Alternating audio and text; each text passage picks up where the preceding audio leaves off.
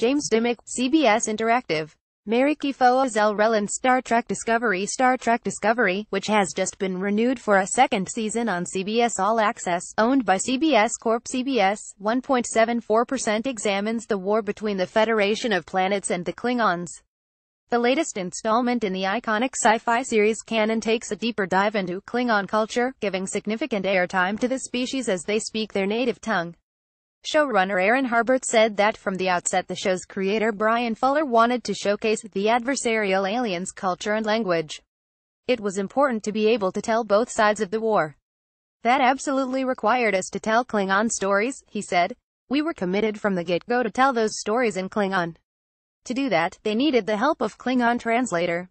Enter Robin Stewart. I'm having difficulty saying I'm the best Klingon speaker in Canada, said Ms. Stewart. I was the person to get. Ms. Stewart has become integral to the production of the Discovery, which is shot in Canada. From translating scripts to tweaking dialogue, Ms. Stewart is pretty much on call 24/7 for the show, Mr. Harbert said. She's a master at this language, said Ray Nolan, who is a vocal coach on the show. And to be able to work with her and her level of subtlety and clarity of the language is also really impressive. Ms. Stewart translates the Klingon parts of the script written by the Los Angeles-based writers. While the scripts go through the usual back and forth from production to studio to network and back again, Ms. Stewart is involved at every stage. She says she'll often record herself saying the lines so the actors can work on the dialect with Ms. Nolan. Then there's post-production, where lines are often cut or scenes are tweaked. Because the Klingon syntax follows the order of time, place, object for subject, changes in dialogue can change the entire meaning of a scene. If they make a tiny tweak in the English, the entire Klingon gets completely disassembled and put back together again, Ms. Stewart said. For example, translating "the dog ran home yesterday" from English to Klingon, the sentence structure would read "yesterday home ran a dog." Mark Ralston FBGT images William Shatner and Elizabeth Shatner with Klingons at the Hollywood premiere of CBS's Star Trek Discovery. Mark Ralston FBGT images still. Ms. Stewart has been enjoying her experience working on the show, her first time as a translator. One of the reasons she wanted to do Discovery, which is set about 10 years before the original series, was to spark interest in the language and get more people learning Klingon. That's already had an effect. Since the show's debut on September 24, the Learn Klingon Facebook group, of which Ms. Stewart is a moderator, has added about 70 new members. Most people who speak Klingon in the world know me, she said. The support I've got, people are just so thrilled to have a real Klingon on television. It's like they don't want this to fail. It's not just learned speakers of the language who have taken the show to heart.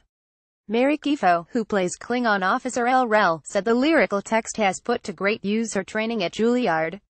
At 6 feet tall, Ms. Chieffo said she'd grown used to being cast as male characters, especially in Shakespearean roles such as Macbeth and King Lear.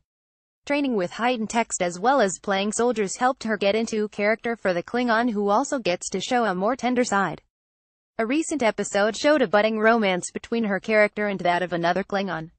What has been so beautiful about El-Rel is that I get to do all that stuff that I learned from playing those male soldiers, she said. I've just been so proud they've allowed her to have so much softness and heart. Still, speaking the language has its challenges. Letters can have different sounds in any foreign language, including Klingon. After learning how to speak the words, actors then have to imbue those words with different emotions. Klingon as a language is very visceral, Ms. Chieffo said. It's also not a language broadly spoken. Mr. Harbert said having a show like HBO's Game of Thrones, which includes many recently made-up languages like Dothraki and Valyrian, gave the show a bit of cushion to introduce more Klingon. But it was the cast that really cemented the idea of including the language. Prior to filming the pilot, Ms. Chieffo and her other Klingon castmates read through the Klingon text and stunned Mr. Harberts. The cast became an ensemble, he said.